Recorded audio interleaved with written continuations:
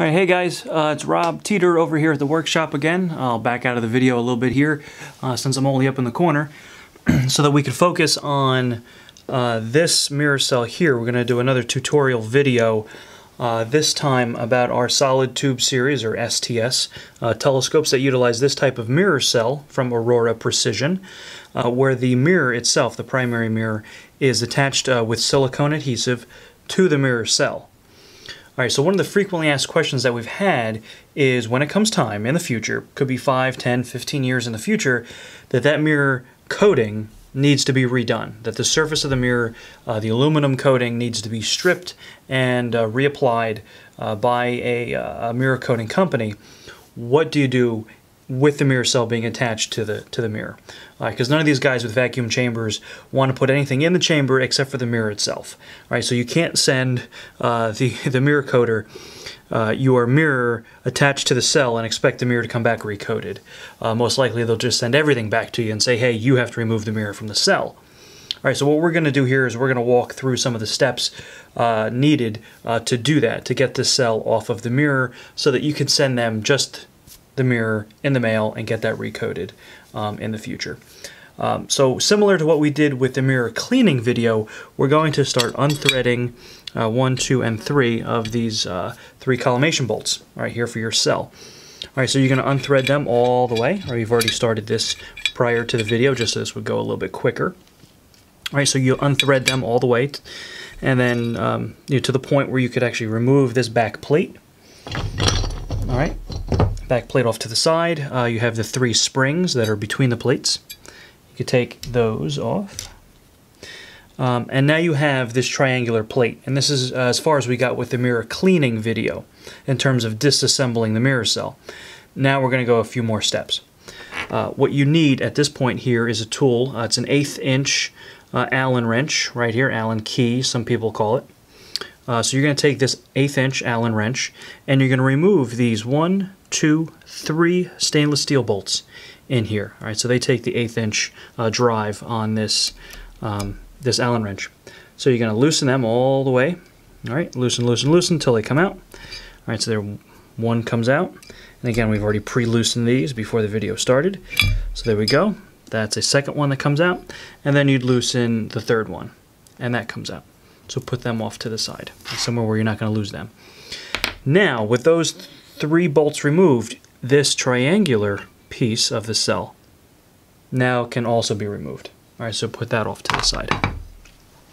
Now what you're left with are these 3 bars and the 6 round discs that attach to the back of the mirror. What you have to do at this point, this is where you want to get serious with some of the safety equipment. All right, pair of safety glasses, safety goggles. All right, so they're going to go on. And then a pair of gloves. Right, here we go. I like these pair of gloves. They're pretty heavy duty. All right, so we're going to put them on. All right, going to put them on my one hand there. I'll put it on the other hand. Because what we're going to do is we're going to use this next tool. It is a wood chisel. All right, tends to be very sharp. All right, so you want to be very careful when using this. All right, who would ever think you'd use a wood chisel with a primary mirror? But that's what's going to be required. All right, so we're going to take the wood chisel. You're going to see it's tapered, right?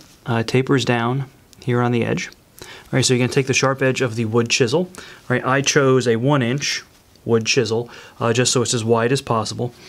And you're going to start working it here under the aluminum circles. Here, the aluminum discs is where the silicone actually is. So you want to work the wood chisel carefully, right, because your hand is here, right, around and around and around. All right, now we've already started this one before the video started. So you could get the wood chisel underneath and ply that up, and then that comes off. All right, and then you're also going to have a little black washer right here, so don't lose that. Put that off to the side. This off to the side. Same thing over here. Work the wood chisel underneath. So what it's doing, it's cutting through the silicone. All right, so pull that off. And again, don't lose the washer. There we go. And then this one over here, we still have to do this one.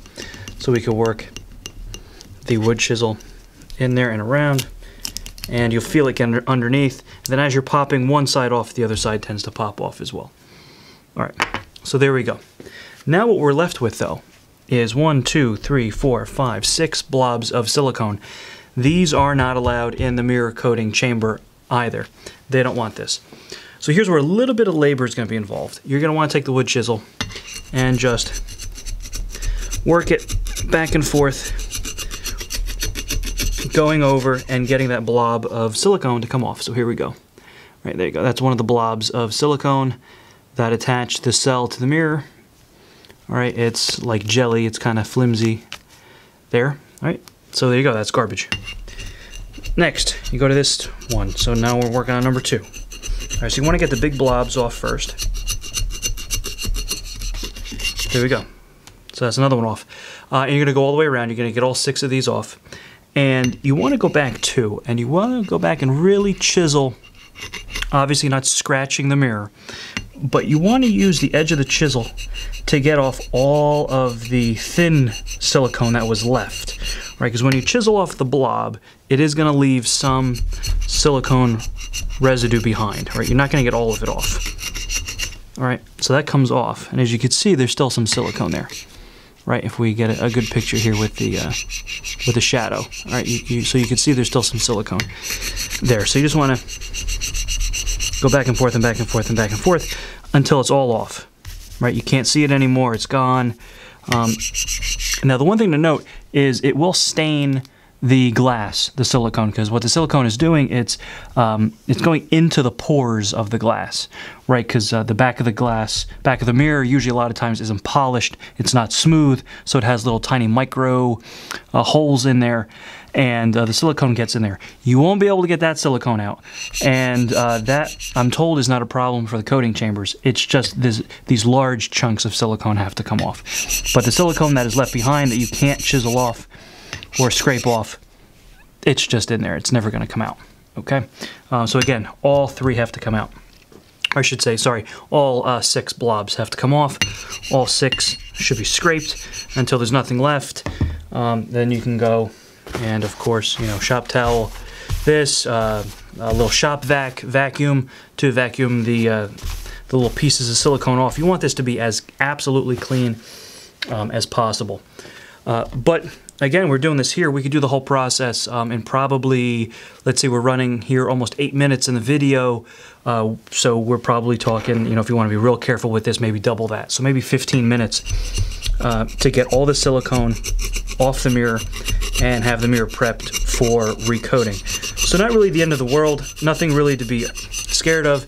You just need a good sharp wood chisel, an 1/8 inch Allen wrench, good pair of gloves, all right, good pair of work gloves, and then a good pair of safety glasses too, just to be safe.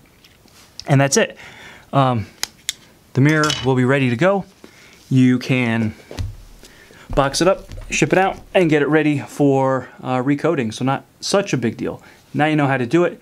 If you have any questions about this process or want any more information, please feel free to give us a call or write us an email. All right, thanks a lot, guys. See you next time.